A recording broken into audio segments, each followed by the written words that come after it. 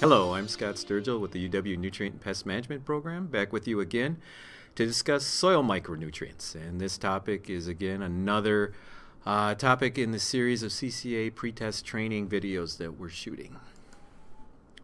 You remember from the earlier presentations, we classify soil nutrients in three general terms: the macronutrients, N, P, and K, carbon, hydrogen, and oxygen; the secondary nutrients, calcium, magnesium, sulfur; and now we're going to discuss the third category, which is soil micronutrients, or which are the soil micronutrients.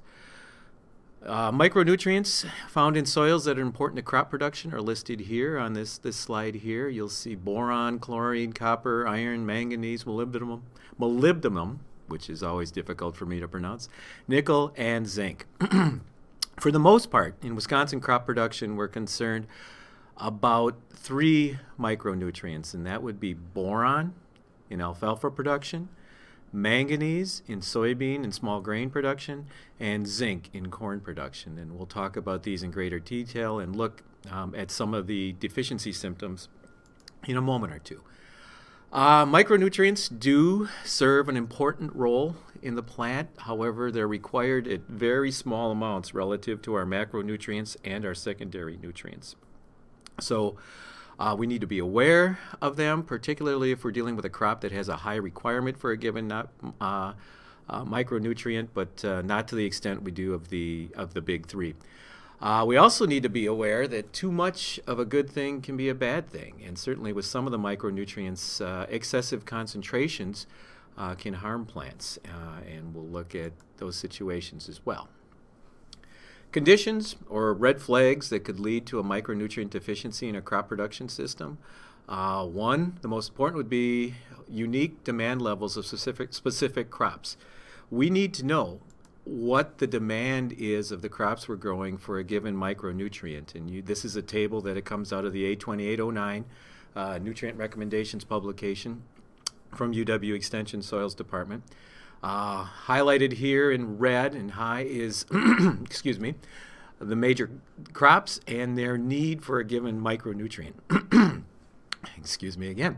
Alfalfa, you could see, has a high need for boron, as we talked about, zinc for corn, and manganese for soybean. You can see some of our other crops and their needs for the major micronutrients. If you're involved in managing some specialty crops or vegetable crops, please be aware whether they have unique micronutrient demands. You can find that out through the literature and also by looking at A2809. And again, be aware that some of our specialty crops, as you see here, do have unique micronutrient needs. Secondly, if we're dealing with, I call them abused soils or extremes in soil conditions, those would lend themselves to micronutrient deficiencies, or at least have higher potential for micronutrient deficiencies. By extreme soil conditions, I'm talking about pH that's out of whack, either too low or too acidic, or too high or too alkaline. Also, our soil texture extremes in soils are prone to micronutrient deficiencies. Our sand, excuse me, porous soils and our heavy clay soils can also be prone to micronutrient deficiencies. Organic matter content. If we're very low in organic matter content, we could have multiple nutrient problems, and one of those could be with some of our micronutrients. Too high of soil organic matter can also lead to some micronutrient deficiency symptoms, and we'll talk about that in a moment. And also, if we're dealing with soils that have lost a lot or all of their topsoil due to soil erosion, they could be compacted, or other abused soils, as I call it, anything that could limit crop root uptake. These also could be prone to micronutrient deficiencies. Extremes in weather conditions, too dry, too wet, too cold. These also can cause some of the micronutrients to be deficient, or at least crops to exhibit nutrient deficiency symptoms. Chances are, when crop conditions, soil conditions return to normal, either through rainfall or when the heat finally arrives in the growing season, these micronutrient deficiencies will disappear. Manure. Manure is the source of all things good, and typically if a field has a manure history, there oftentimes is not a micronutrient deficiency or need on these soils. Where manure or other organic additions to the soils have been haven't been present for a few rotations there, we might increase our susceptibility to micronutrient deficiencies. How do we diagnose our micronutrients? Well, for the ones we're most concerned about, boron, manganese, and zinc, we have soil tests that will evaluate and look for the optimum level of these nutrients in the soil profile. Some of the other micronutrients, copper, iron, molybdenum, chlorine, and nickel, plant analysis is done rather than soil analysis. When to apply micronutrients? There's a preferred and a practical technique for assessing the need for micronutrients. One of the main criteria we have to look at is, do we know that the crop has a high requirement for a given micronutrient? For example, corn with zinc, boron, and alfalfa. Then we look at our soil test levels. If we are able to measure if there is a soil test for the micronutrient in question. Is that low? Then we know we're probably going to have an issue. We can confirm the issue by observing deficiency symptoms on the plant, which we confirm with plant analysis. There's a problem with this last step because this last step typically occurs too late in the growing season to correct a problem. So a practical technique for assessing the need for micronutrients in crop production is to know that a crop nutrient requirement is high, and if we know the soil test for that is low, we better be aware, be preparing for applying some supplemental micronutrients. So micronutrient deficiency symptoms and the susceptible crops and soils. We'll talk about boron, and as I mentioned, that is the most common micronutrient deficiency for alfalfa and other forages.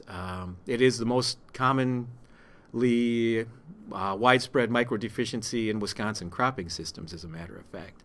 The susceptible soils, boron is a negatively charged cation, and low organic matter soils, sandy soils, don't hold a lot of it. So sands and organic matter soils, low organic matter soils tend to be low in boron. Also dry soils, the ability of boron to get into the soil solution and being uptaken by crop roots is lower if we're dealing with dry soils. Once these soils get adequate precipitation or irrigation water, the boron deficiency typically goes away, but we need to be aware that dry soils are more susceptible. We diagnose boron with soil tests. We have optimum levels that are illustrated here, levels for sands and levels for other soils. The deficiency symptoms for boron in alfalfa. We're looking at a yellowing or chlorosis of the top or the newest leaves. Boron is not mobile in the plant, so if we're going to have a deficiency, it's going to show up in the new growth rather than the old growth. Because it's not a mobile nutrient, it won't translocate from old growth to new growth. You're going to see shortening of the inner nodes, a bushy look on our forages. The forage is going to be, the alfalfa is going to be smaller than a healthy or boron adequate crop.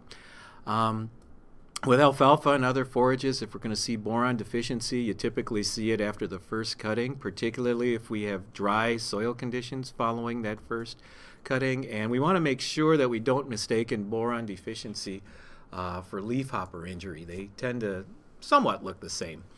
Here's a slide that illustrates boron deficiencies in alfalfa. On your left, you'll see a healthy alfalfa plant.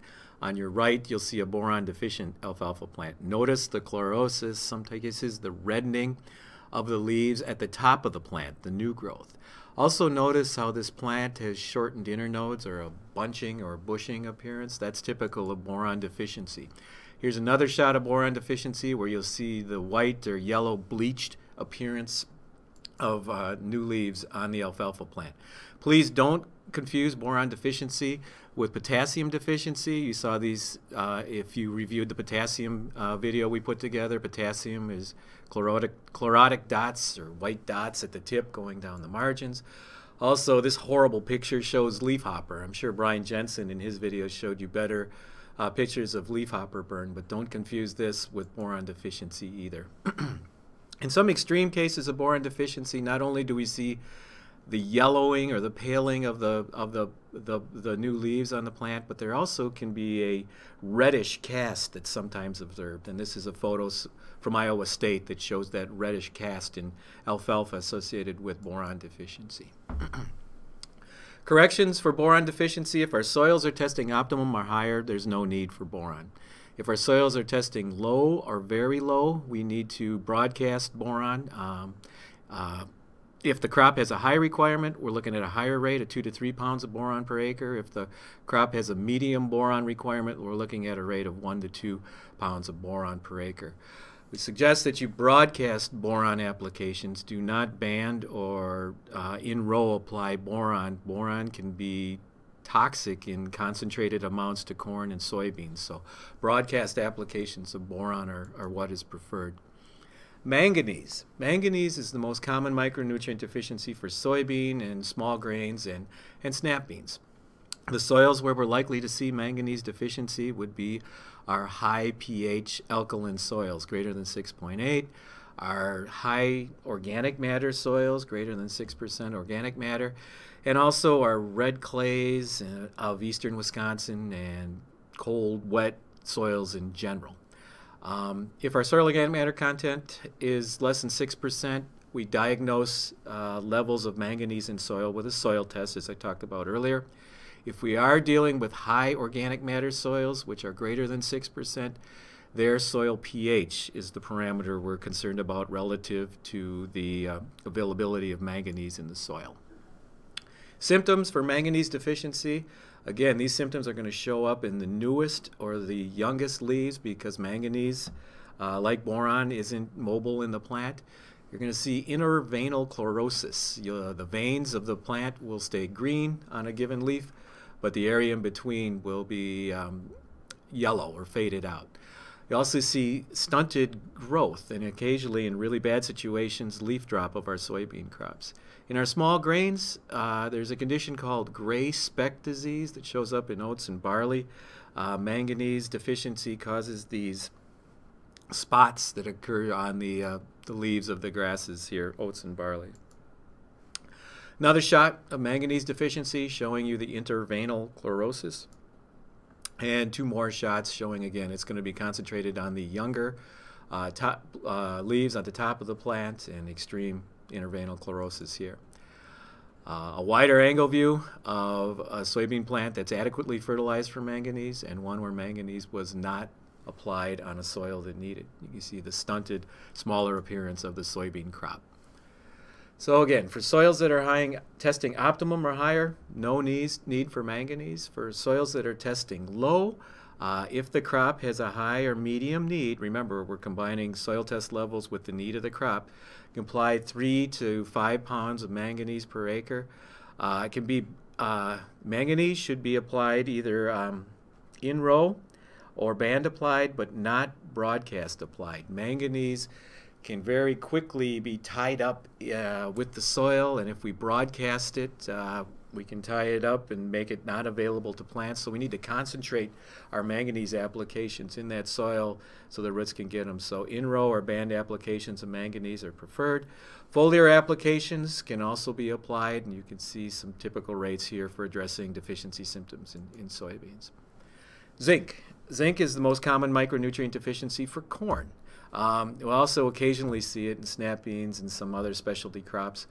Susceptible soils are the high pH soils, the alkaline soils greater than 6.5, soils where we've lost organic matter, eroded topsoils or compacted topsoils. Sands and high organic matter soils can also immobilize the zinc or not hold on to the zinc. Cold, wet soils, and there's some research conducted by Iowa that seems to suggest that high soil test phosphorus levels and high phosphorus applications have the ability to tie up zinc. We're not absolutely certain this has occurred. I don't believe we've seen this in Wisconsin, but there is literature, particularly from Iowa, suggesting that this can be a concern. Zinc levels in our soils are diagnosed with soil testing, and you can see the optimum level here of 3 to 20 parts per million for all our Wisconsin soils. Deficiency symptoms. I got some photos that will come up in just a second, but zinc is unique where in corn you'll see broad bands of bleached tissue that run parallel to the midrib and to the leaves, and they show up on the newest leaves again. It begins at the base of the leaf and heads out to the tip. There also can be stunted growth of a crop or corn crop that's deficient in zinc, shortening of the inner nodes in corn, rosetting in our broadleaf crops, which result in smaller leaves and shorter crops than we would expect. This is a photograph of zinc deficiency in corn. You can see these broad bleached bands I'm talking about that originate from the base of the leaf out to the tip. Here's another example, again borrowing some images from our friends at Iowa State University, an extreme case over here. And this illustrates the inner node situation. On the bottom here is a normal, healthy corn crop or corn plant that has been adequately fertilized with zinc. Up above is one that's deficient in zinc, and you can see the shortening of the inner nodes along the stalk that have occurred. Zinc deficiency corrections. Our soils are testing optimum or higher. Response to zinc is highly unlikely, so we don't need to worry about it too bad. If our soils are testing low or very low and the crop has a high need for zinc, such as corn, we can either band apply zinc or broadcast apply zinc, and rates are shown here. Foliar applications of zinc are also applicable. We got to apply these at lower rates, and with foliar applications you may have to go out there more than once to apply the amount of zinc that the soil test recommendation suggests you need to apply. Other micronutrients, copper, chlorine, iron, molybdenum, nickel, we don't worry about them too much, if at all, in Wisconsin. They're rarely, if ever, seen in Wisconsin's agronomic crops. We may see some of these deficiencies in some of our ornamental or horticultural crops, but we're focusing on ag crops here. Chlorine, nickel, deficiencies not seen. Copper, you could see some of the crops that have a high need for copper. In Wisconsin, we're probably more worried about copper toxicity than we are worried about deficiencies. It's more of a problem on our, or can be more of a problem on our sandy soils. Copper gets applied to these soils through fungicides in the potato and vegetable industry. Also, copper shows up on dairy farm soils. Copper sulfate is a foot bath treatment and can lead to elevated levels of soil copper. And extreme levels of soil copper can cause toxicities for some crops we grow in the state of Wisconsin. It takes a long time to draw down soil copper levels because soils or crops don't remove much of it, and it hangs in the soil profile. Iron, I put this in here just because I love this picture. I think it looks cool, but rarely, if ever, do we see iron deficiency on our Wisconsin soils. Iron deficiency is more common in western Minnesota, the Dakotas, and the farther west you go on into the Corn Belt, you're going to see iron deficiency on high pH alkaline soils, but rarely do we see it in Wisconsin. So to summarize our micronutrient discussion, micronutrient deficiencies are rare in Wisconsin.